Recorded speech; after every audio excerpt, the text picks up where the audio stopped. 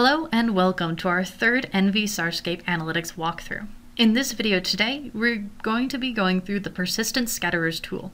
This is one of the more advanced SAR techniques, where you need to use at least 30 images and then fully process them to understand changes that are occurring on the Earth's surface for things such as subsidence. In this example, we will be looking at Highway 36 in Broomfield, Colorado in the USA, which had a major collapse in July of 2019, causing the closure of the highway for quite a period of time.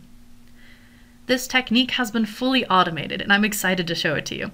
Similarly to the other analytics, the only information that you need to provide is to input all of your SLC, or single look complex, SAR files, have a DEM ready to go, and then choose your output folder. This process in total took about 16 minutes to run, but through the power of video editing, we can immediately see our results.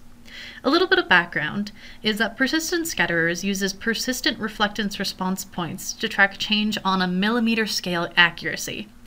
By this I mean that persistent scatterers is very good at tracking change in urban areas or rock faces, because they have persistent wave scattering responses.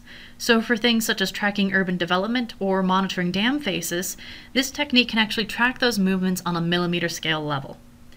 So first thing first is we're actually going to change the color scale so we can get a view of the changes that are occurring in the scene itself. So from persistent scatterers, we get change that is occurring in something called satellite line of sight, or so from the view of the satellite itself.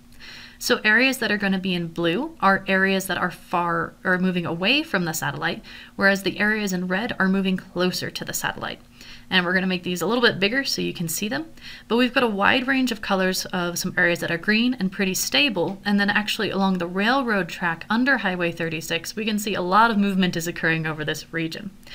So the next thing we're going to do is view this on a normalized scale so we can understand the actual changes that are occurring. So using another tool, I'm just going to quickly go through and get another view of these changes, as well as we can use the persistent scatterers responses to track these changes over time, which we will see in a little bit. So the quick normalization of the color, we're able to see that most of the scene is pretty standard and static, but the areas in blue around Highway 36 are actually where the subsidence occurred. If we click on one of those points, we're going to be able to see the changes that occurred over time.